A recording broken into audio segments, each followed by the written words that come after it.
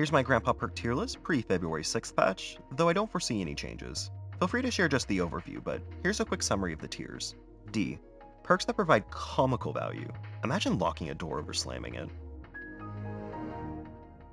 C. Situational picks with limited return. Wind Doom should be merged with well, in my humble opinion. B. Decent. Underrated even, but they fight for a slot against our top picks. Yes, a 10% damage increase gets outclassed by Whack-A-Mole Simulator. A. Strong perks that provide considerable team value. Always in Sync moved from B to A for me since Daniel's release, as it provides a method of monitoring key areas without comps.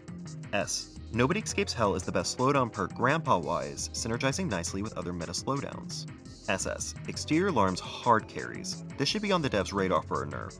Always limit how many other grandpa perks are brought in if this is available to ensure early access. Follow for more.